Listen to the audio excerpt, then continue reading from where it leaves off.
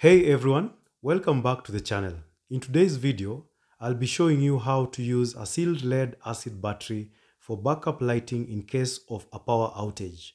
Plus, I'll share some important tips on how to recharge it safely and efficiently. Let's get started.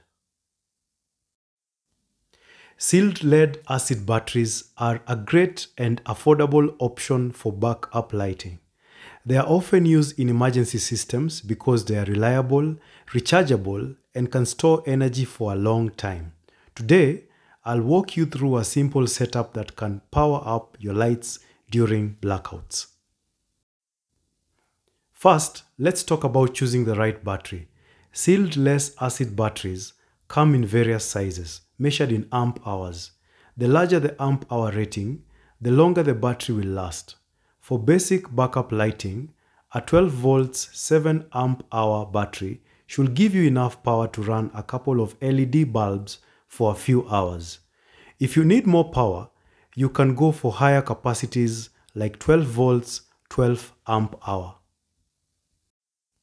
Next, we'll connect our sealed lead acid battery to our lights. Most home lighting runs on AC power, but the battery outputs DC power. Simply connect the positive and negative terminals of the battery to the input terminals on the inverter.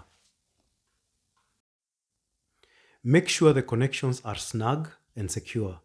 After that, plug your light bulb. And there you have it. The light is powered directly from the battery. This setup is ideal for emergency lighting, especially if you live in an area with frequent blackouts. Now, let's talk about recharging the battery. Sealed lead acid batteries can be recharged using a compatible battery charger. Here are the key steps to ensure it charges safely. It's important to use a charger specifically designed for sealed lead acid batteries, preferably a smart charger. This type will automatically switch off when the battery is fully charged, preventing overcharging. Attach the charger's positive red clamp to the positive terminal of the battery and the negative black clamp to the negative terminal. Remember to keep an eye on the battery's voltage.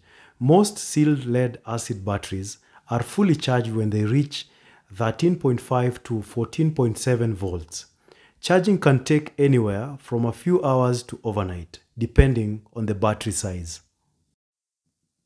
And remember, it's important to charge the battery regularly even if you're not using it. This helps extend its lifespan and ensures it's ready when you need it. Here's a bonus tip for you. If you are in a place where the sun is plentiful, you can also charge your sealed lead acid battery using a solar panel. You'll need a solar charge controller to regulate the charging process, but this is a great off-grid solution. And that's it for today's video. Now you know how to set up a sealed lead acid battery for backup lighting and how to recharge it safely. If you found this video helpful, don't forget to give it a thumbs up and subscribe for more tips on backup power and DIY tech. Thanks for watching, and I'll see you in the next one. Bye bye.